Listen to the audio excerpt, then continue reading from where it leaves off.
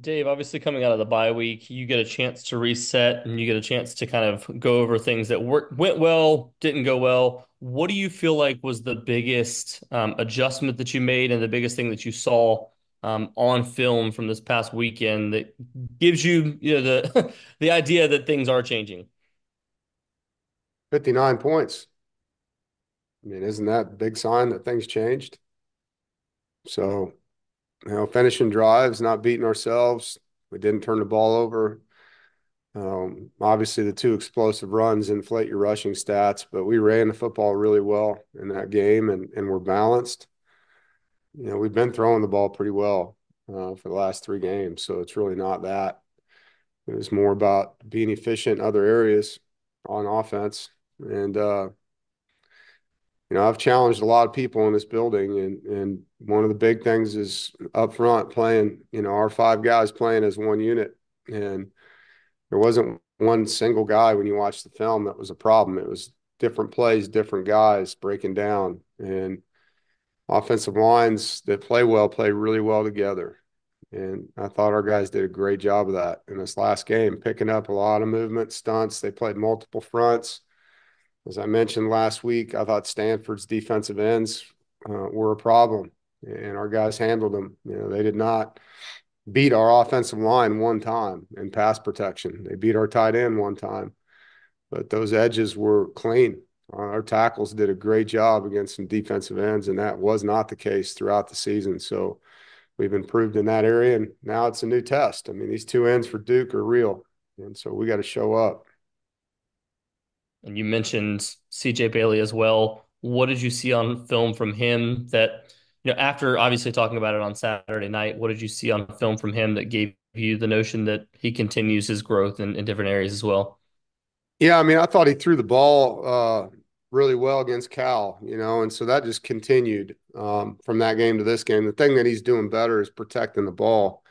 As a runner, you saw him have a scramble, and he's got the ball where it should be clamped, and we call the three C's: claw, clamp, and chin, and he's putting that on film, double and trouble, and protecting the ball as a runner, and got to continue to do that because he can use his legs when he needs to, and you can't be careless with the football when you do.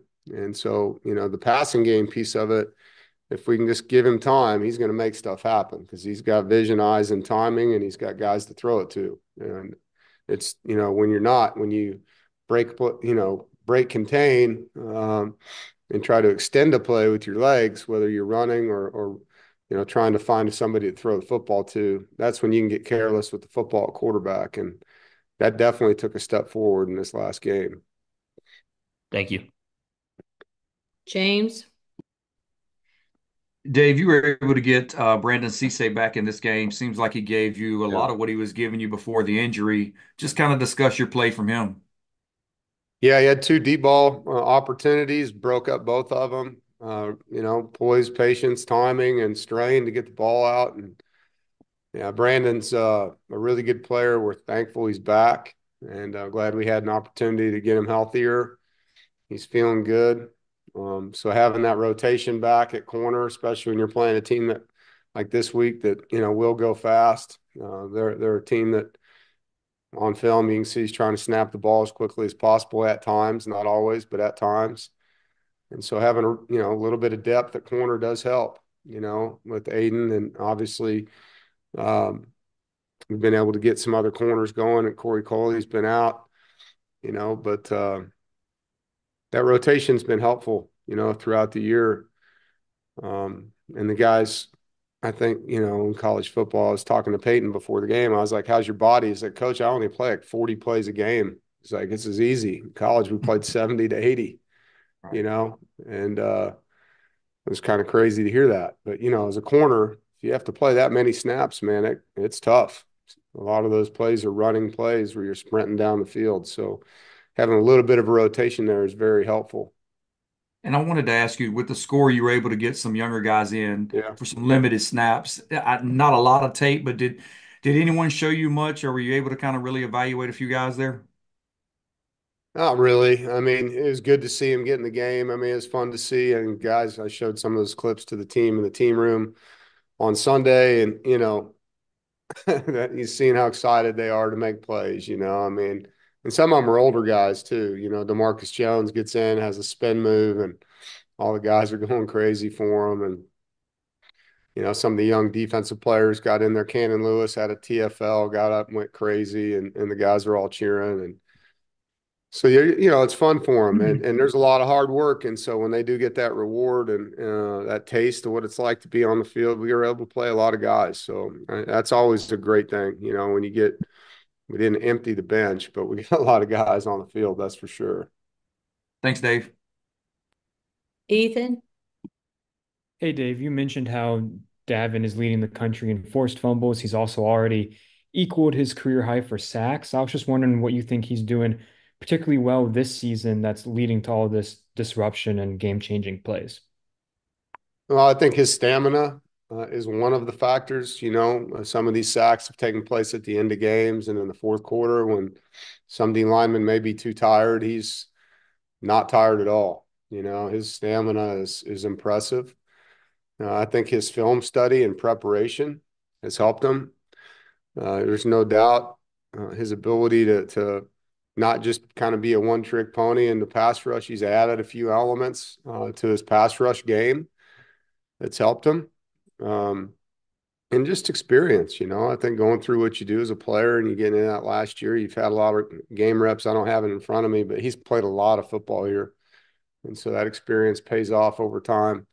The thing that I, said in front of the team yesterday, the thing that's most impressive, not just about his sacks, is, man, he doesn't waste one opportunity when he gets there to strip the football. I mean, the number of times over my career you've seen a guy hit the quarterback and not even attempt to rake the ball out. It's frustrating. I mean, this is the one guy that a lot of times is not in a good position to secure the ball because he's trying to throw it.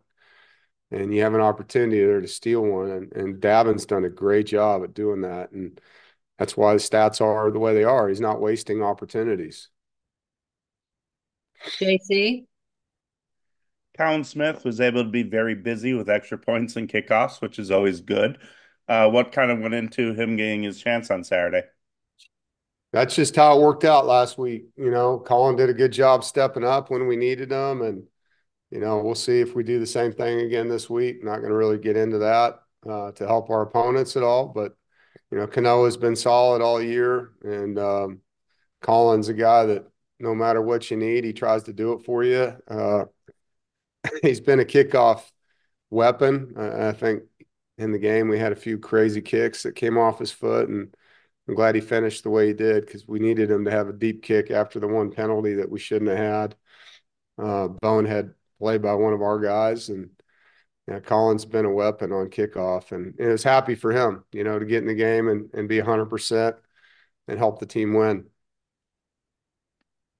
Noah? Hey, Dave, you mentioned Davin, I guess, taking advantage of every opportunity to go for the ball. Is that a coaching point that you guys stressed out, or is that just him just making plays? No, it's a player taking coaching and applying it to the field. I think every single time you come to practice at NC State, if you're there for the first period, you're going to see ball security on offense and you're going to see takeaway circuit on defense. And one of those circuit drills is takeaways. It's rushing a bag with a ball and knocking the ball out of the bag and stripping it. It's a muscle memory thing that we do every Tuesday at NC State. Some players take drill work to teamwork to the games, and some players don't. And that's why some players end up being all conference and some players don't, and Davin's a guy that takes coaching and he wants to be great at what he does. And so the details of the game apply to those type of guys, and you saw that with Bradley Chubb his senior year. He forced a ton of fumbles. And yeah, I mean, I just think the best players are about the details. They are, and there's accountability to them. And it's fun to see, man. There's nothing better as a former defensive coach than the sack force fumble play. I love that. I mean, that to me is a great playing football for a defensive lineman or a strip, from a linebacker coming off the edge growing up. Derek Thomas was like, I idolized that dude when he played for the Chiefs, and he was a master of that, just that tomahawk strip coming over the top. And so I love seeing our guys do that. Rob?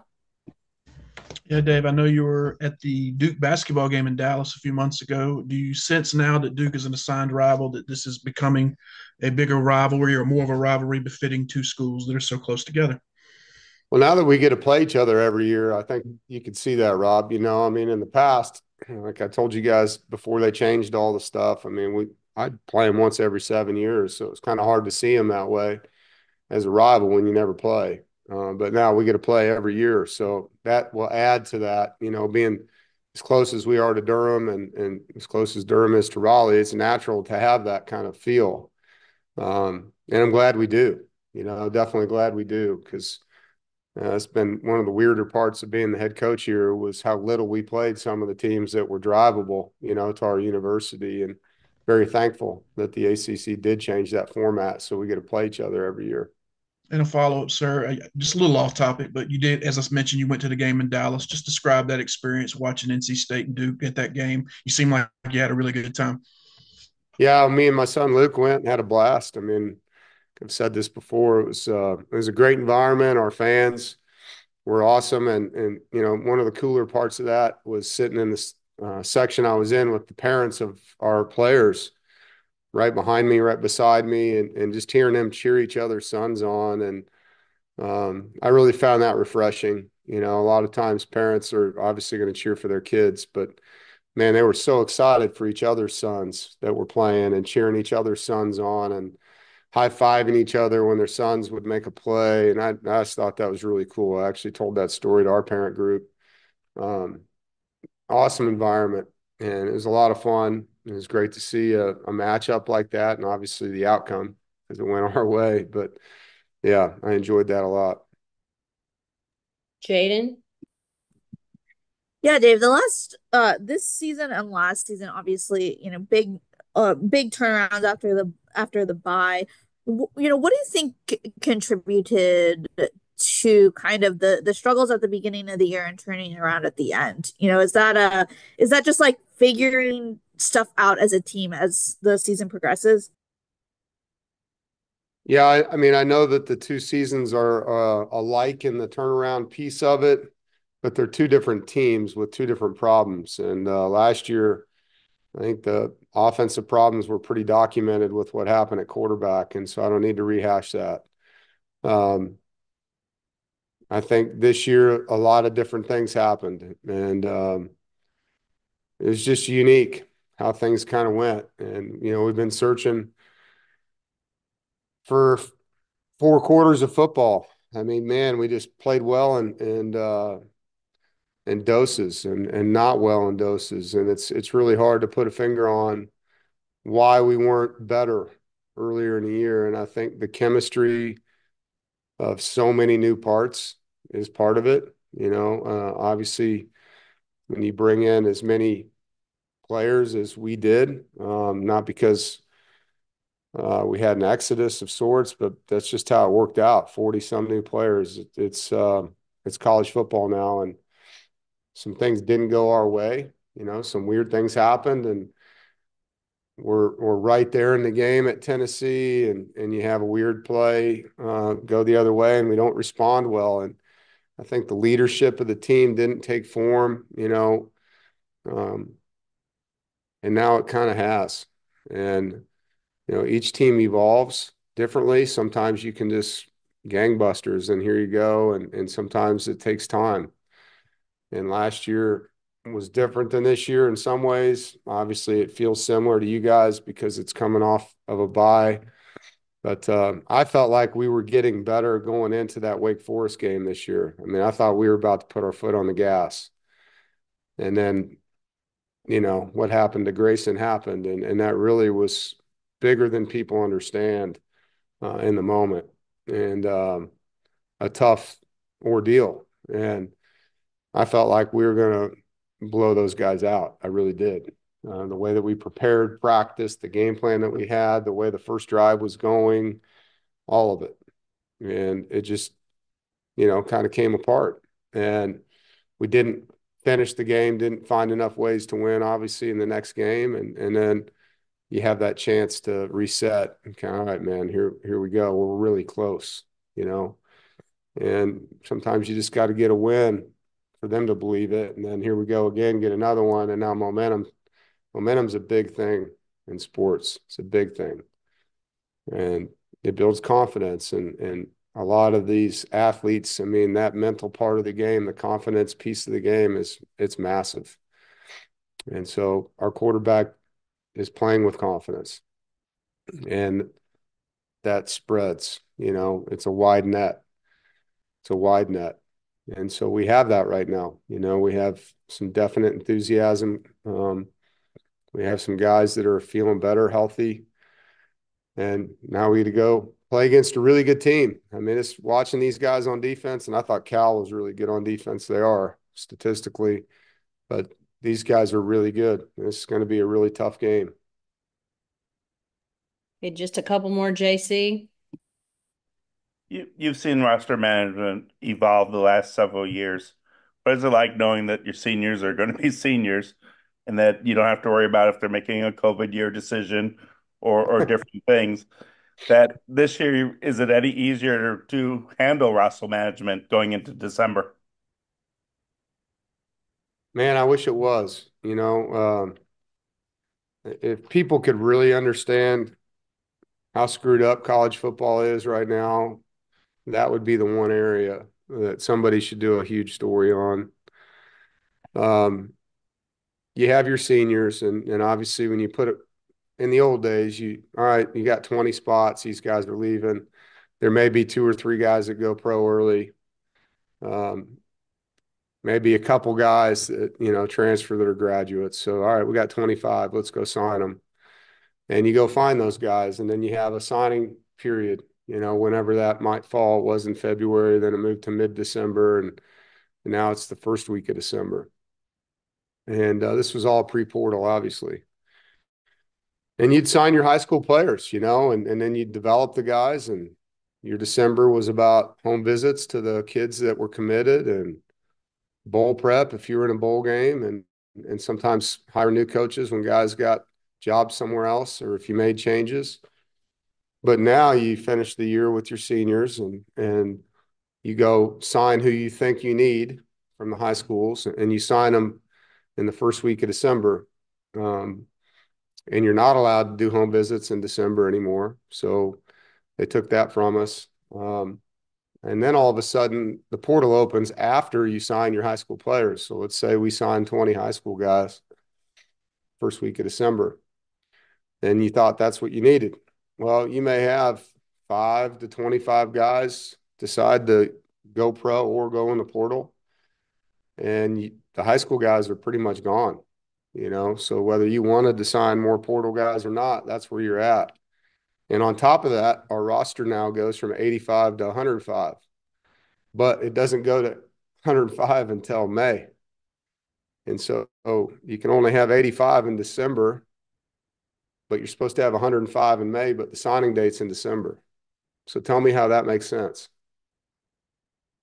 That's where college football is right now. It's crazy.